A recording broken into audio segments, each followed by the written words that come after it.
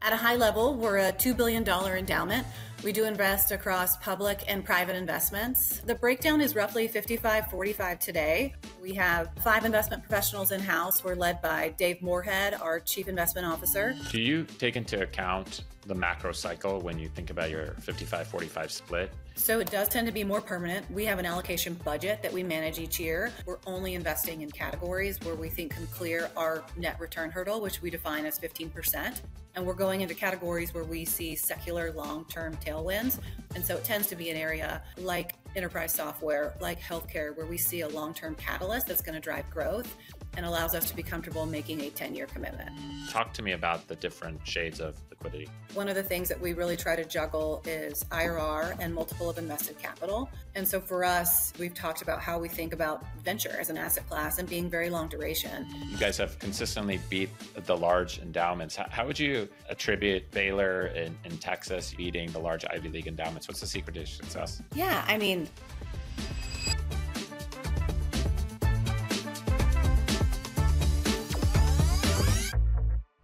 Renee, I've been excited to sit down and chat. Thank you to your CIO, Dave Moorhead, for making the introduction. Welcome to the 10X Capital Podcast. Thank you. Thanks for having me, David. Excited to be here. So tell me about Baylor's strategy when it comes to asset management at a high level. Yeah, absolutely. So at a high level, we're a $2 billion endowment. We do invest across public and private investments. The breakdown is roughly 55-45 today. We really try to manage to the strengths of the team that we have in place. So we have 5 investment professionals in-house. We're led by Dave Moorhead, our Chief Investment Officer. In a previous life, Dave was a former trader. And so we leverage the skill set on the marketable side and seek to be nimble and use the size to our advantage. So unlike some others, we do not have any multi-stress in the portfolio. We don't have a buy and hold approach. He's very nimble in how he rotates capital. We have a lineup of position players. Everybody has a job to do. And effectively, he's rotating capital as warranted, buy low, sell high, and making those asset allocation decisions across the portfolio. Across privates, we manage it in a holistic way, but effectively, we have a very similar mandate in terms of position players, very limited overlap, high concentration across the private book. So tell me about your private book. It's 45% of your total strategy. Why are you willing to invest so much into privates? So the private investment category is really one that has steadily grown over the past decade. So I joined the endowment in 2008. At the time, we went through a number of leadership positions until about 2010. And then it wasn't really until 2014 where we started making decisions, looking at our portfolio, looking at some of the legacy decisions. And we decided at that point to sell some exposure into the secondary market. We effectively went to the market with $200 million in NAV. We sold $100 million. And the balance of what we sold was brought back onto our book at secondary market prices. And so that enabled our team to really have a fresh start, to really have attribution from that point forward. And so at that time, the allocation was 22%. Over time, it has steadily grown. And as the portfolio has matured, as we've gotten away from the J curve, we now have a self-funding private investment portfolio. That's really freed us up from a liquidity standpoint because the decade it took for us to get to a self-funding portfolio, all of those cap calls were coming from the marketable side of the portfolio and caused a real drain in terms of liquidity and needs and how we could manage the portfolio on top of the 5% spend that we have as the endowment going back to the university for scholarships. So for us, it's really just a function of liquidity and getting more comfortable. And so now we're making decisions on how we allocate dollars into this higher earning return category, which is often private equity. We have the flexibility to do that because the liquidity drain is no longer there given the maturity of the book. I also think if you look at some of the larger, more established endowments like the Ivies, you'll see that they tend to have a higher level of privates as well, just likely for some similar reasons. Do you take into account the macro cycle when you think about your 55-45 split, or is that a permanent type of asset diversification? So it does tend to be more permanent. We have an allocation budget that we manage each year. It's a function of what we think we need to maintain the asset allocation at 45 to 50% within privates. But one of the things that we've done is we no longer are trying to be overly diversified within private equity. We're only investing in categories where we think can clear our net return hurdle, which we define as 15%. And we're going into categories where we see secular long-term tailwinds. And so it tends to be an area like enterprise software, like healthcare, where we see a long-term catalyst that's going to drive growth and allows us to be comfortable making a 10-year commitment. Why not focus on diversification? Talk to me about the trade-off between diversification and returns. I don't want to say that we don't think about diversification across the portfolio. We do. We just don't think about it within a silo where private investments in isolation has to be diversified. For us, when we think about private equity, we think that private equity at the end of the day is long only equity. It's levered, it's illiquid. And so when we're bringing it into the portfolio, it's not really because of the correlation benefits that we think it's providing relative to what we're getting on the marketable side of the house.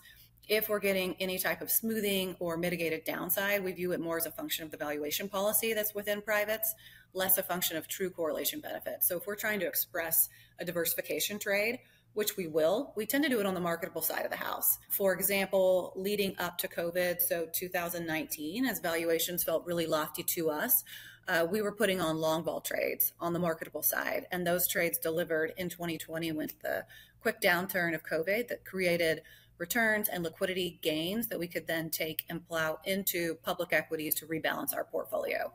Private investments does not exist for that reason. And so therefore, we're pushing those dollars into categories that can create a 15% return. And we're comfortable allocating to a small subset of sectors that can deliver that, and asset classes that don't, which to us are private real estate, private credit, infrastructure, don't meet that hurdle. And so we don't invest in them in private investments. So you just see it as an inferior asset class. I don't want to say it's inferior, but for us, when we look at a liquidity premium and what we need, we want to invest in private investments that can generate a return that's 350 basis points above public equities. And public equities is 6%, so that gets you to 9.5.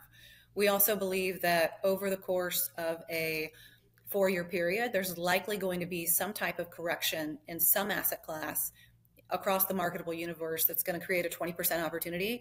And we will not be able to participate in that because we're invested in private investments. So we add a 5% opportunity cost to account for that per annum. So that gets you to 14.5. We round up. And so our line in the sand is 15%. And if you have a strategy that doesn't warrant or can't deliver that type of returns, oftentimes it's something like private real estate. Well, if you look at public REITs, they've generated a return of roughly 8%, annualized over the long term. So I can just do that. It's not that we don't have that exposure. It's just, it's not giving me the premium that I need to justify the lack of liquidity. And so I'm not going to participate in private investments. We'll make the decision on the marketable side to bring that exposure in-house. Do you see capital that's locked up for 12 years, maybe as a pre-seed fund, the same as capital that's locked up for 5 to 7 years, like a growth equity? Talk to me about the different shades of liquidity. We think about that, absolutely. When we're allocating to different strategies, we're thinking about duration and risk. And so one of the things that we really try to juggle is IRR and multiple of invested capital. And so for us, we've talked about how we think about venture as an asset class and being very long duration. The party line oftentimes in venture is a 3x net fund is a good fund in venture. And I think the follow-up question for us is, that's fantastic, but how long does it take to get you there? And when you do simple math and you think about a 3x return over a 10-year period, you're getting roughly a 14% IRR. If you can have a 2x return over a 5-year period, that gets you to about the same. I think the math strikes out to about 15%, but I can get that capital back, give it right back to the GP. And at the end of a 10-year period, if I get the same 2x return over 5 years, at the end of that 10-year timeline, we're left with a 4x versus the 3x that we were getting from the VC fund. We do think about it differently, and we tend to overrate lower middle market buyout, expansion capital strategies, groups that are investing in the middle of the country in a bootstrap business, because it tends to be a more repeatable process. It tends to be a more concentrated portfolio. It tends to have a shorter hold versus, some of the other stuff that's out there, particularly early stage venture. A lot of your peers would say, I don't care about IRR. I can't eat IRR. I could only eat MOIC. What would you say to them? Yeah, I would say, I think you have to look at them in conjunction. And while you can't eat IRR, you have to think about the benefits of compounding, and you have to think about liquidity. And both of those matter to institutions. We think about them in conjunction when we make investment decisions. Unlike some of your peers, you do focus on fund one, fund twos. You focus on sub $150 million venture funds. Tell me about the rationale of your strategy when it comes to venture capital. For us, it's really just kind of lessons learned from the legacy portfolio that we have in place. We believe that at the end of the day, within venture in particular, it tends to be a hits business. Within every fund, there's going to be 1 to 2 companies that really drive returns. And we're going to have a higher probability of generating the venture type returns that we think are necessary to justify being in the portfolio, which we define as 5x plus. And so we migrate to smaller funds. We also think groups managing a portfolio, funds 1 through 3, tend to be hungrier. And we also think there's better loyalty and alignment with the LPs. And so all of those things we're attracted to and are willing to take bets on funds earlier with a smaller, hungry team. A lot of, if I gave some of your peers a truth serum, they would probably tell me that there's slight misalignment in terms of, getting into the multi-stage platform funds seems more impressive than this is no-name fund one, fund two. Why are you guys different? How are your incentives aligned in order for you guys to really encourage this type of risk-seeking behavior internally? One of the things that we think about is just if we look across some of those platforms, the numbers don't make sense. So if I'm looking at the types of returns over the duration that it takes to get there, the IRR math doesn't beat the other stuff that we could do in the market with lower middle markets and expansion capital. So for that reason, for us, it was an easy decision to look at other ways to maximize returns within venture. I also think if you truly believe you can get outsized returns by making an investment with a smaller fund earlier in its fund life cycle, and there's some great runs out there with people who have spun out, very well networked, great domain expertise, tackling opportunities where there's gaps in the market, the return profile for those is likely greater. So I can have less exposure. Maybe the commitment for us is 10 million versus your standard 20 million, but get a similar type of absolute dollar value creation from that. If we're wrong and it goes to zero, it doesn't have a detrimental impact to the portfolio because it's sized appropriately. And so I think that's a key piece of this is sizing your commitments in an appropriate way. We don't size that early stage commitment the same way we would size a lower middle market buyout commitment. It's different in a meaningful way. Because of the downside exposure. Correct. How do you look at your exposure and your risk within venture? We think about the outstanding NAV that we have relative to all of our private investment dollars. Those portfolios are going to be more diversified, so they're not as concentrated as everything else in the portfolio. We want everything else in the portfolio outside of venture to be an underlying portfolio company position of $3 million or greater. Venture's different. So we size those checks smaller.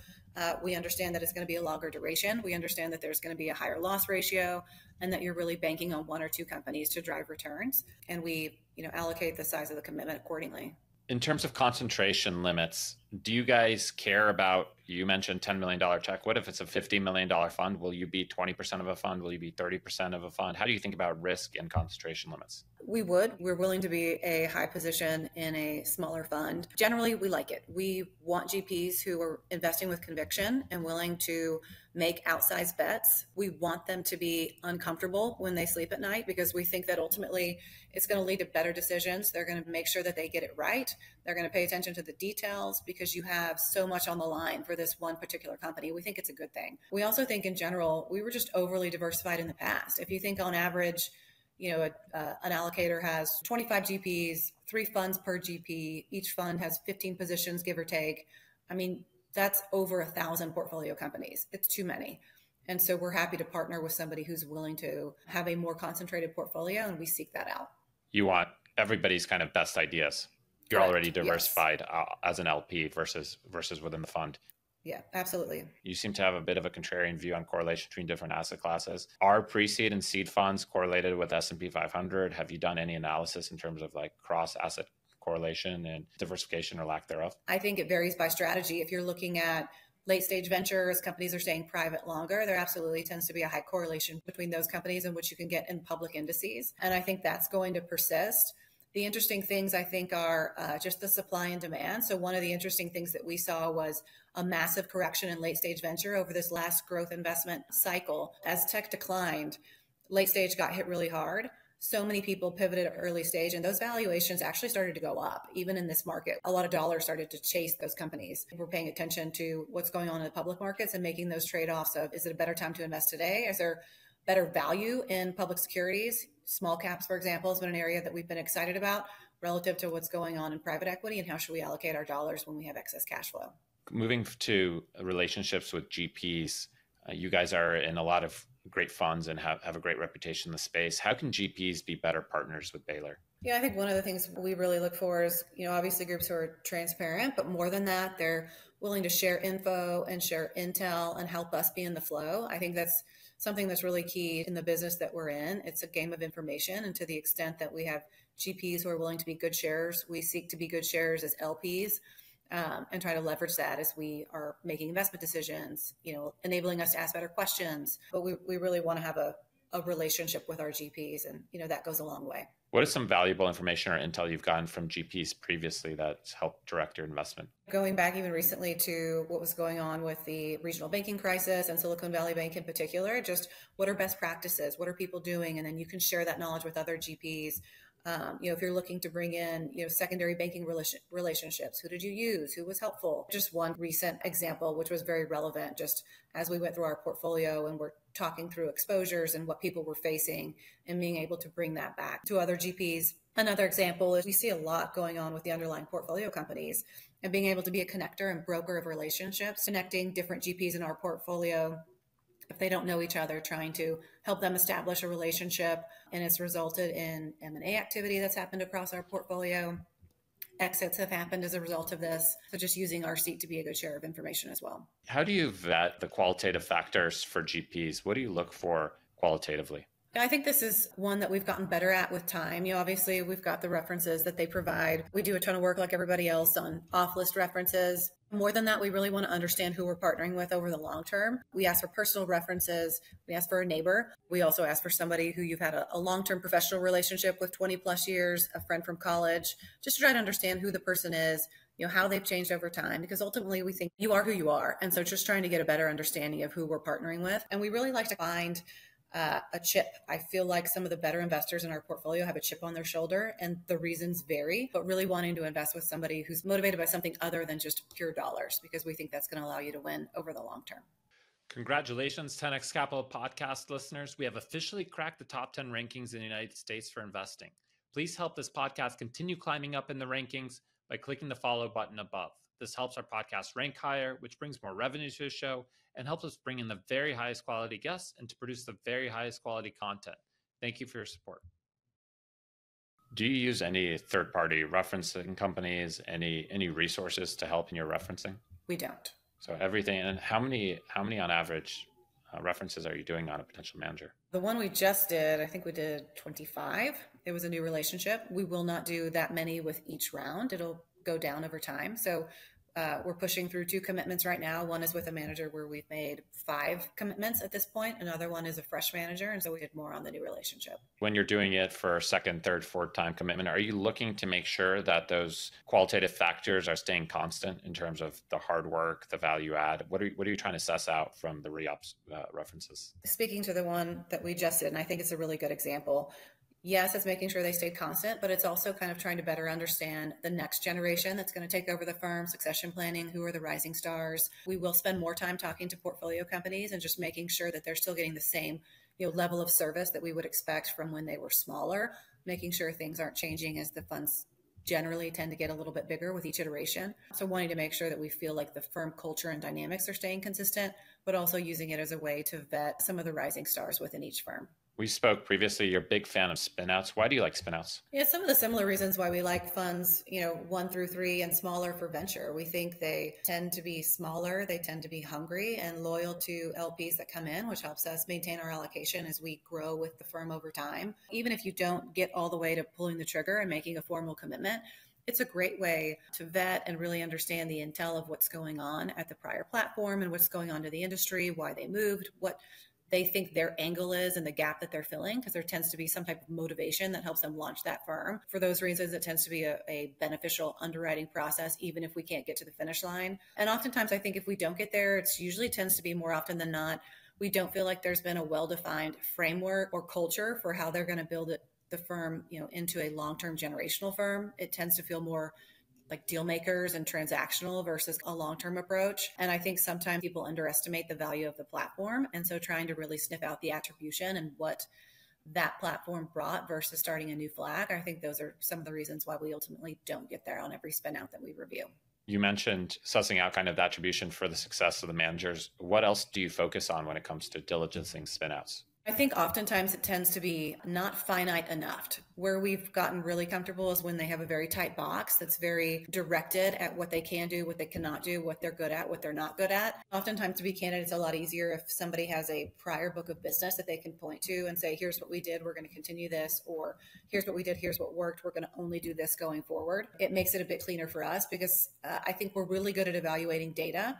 It's much harder for us to just say, oh, we think they're going to get it right. I don't think we've done a good job at that in the past. And so we want to stick to what we're great at. And we're great when we have a set of data to value. And that's where we tend to lean in. You've been at Baylor's endowment for 16 years. What do you wish you knew when you got started? I love this question. I wish that I would have asked more questions in the beginning. And I want to expand on that a little bit because it's not just asking questions. One of the things I love about this job is we have exposure to some of the best in the business, people who have really deep domain expertise. And oftentimes people come in and, as we all do when we're passionate about a subject, you start really deep in the weeds and they don't break down the fundamentals. And so when I'm getting started early in my career, I wish I would have had the courage to raise my hand and be like, can you break this down for me like I'm a first grader? Because I'm not getting it. I feel much more comfortable doing that today.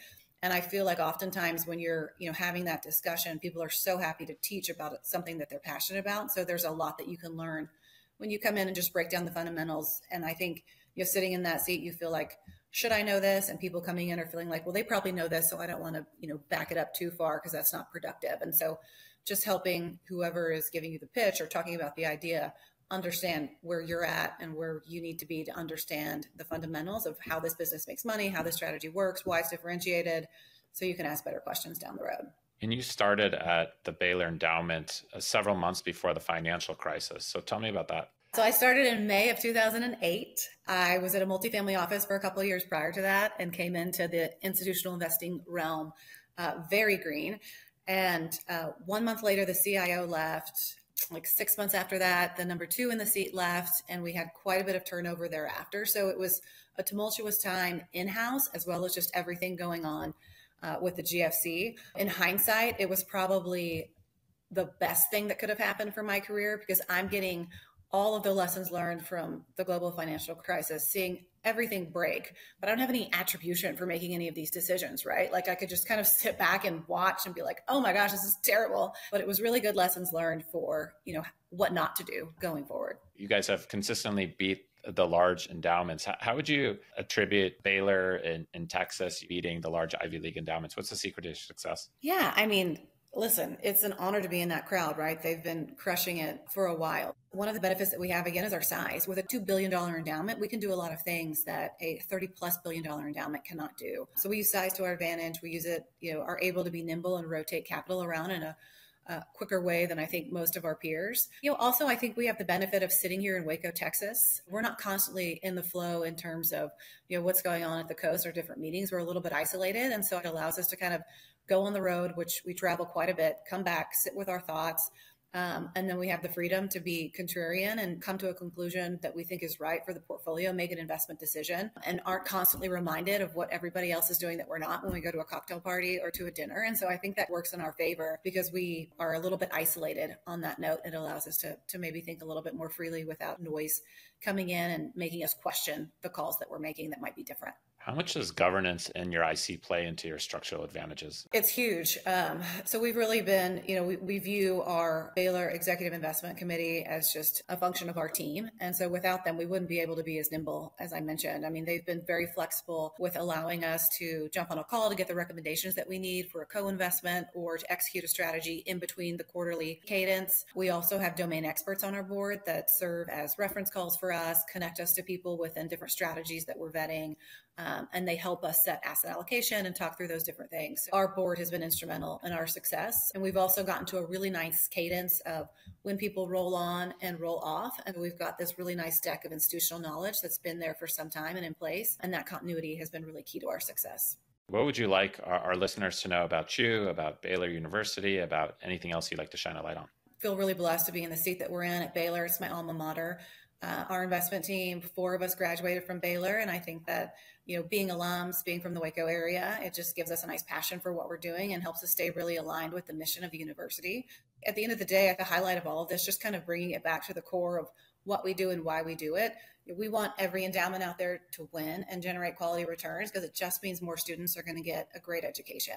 And I just want to bring it back to that because that's the reason why we all do this. And that's why it's really important to highlight the issues that you're addressing on the asset allocation and just make sure we're all thinking about the risk that's out there to generate the best returns because as these pools of capital get bigger, it just means more people get to go to school. Well, as always, overperformance over long periods of times is rarely random. So I've really enjoyed unpacking the strategy and learning more about Baylor. Thanks for jumping on the podcast. All right. Thanks, David. I enjoyed it. For more ideas on how to raise venture capital in this market, make sure to subscribe below.